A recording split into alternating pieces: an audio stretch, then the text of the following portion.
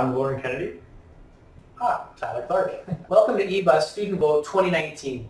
The government has just requested to have Parliament dissolved, which paves the way for Canada's 43rd general election to be held October 21st, 2019.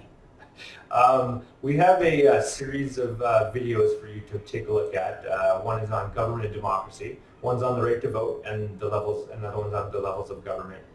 Take a peek at that, get excited about this, and then visit the link below that to register to vote in the Ebus Student Vote. As a citizen of Canada, we have many rights.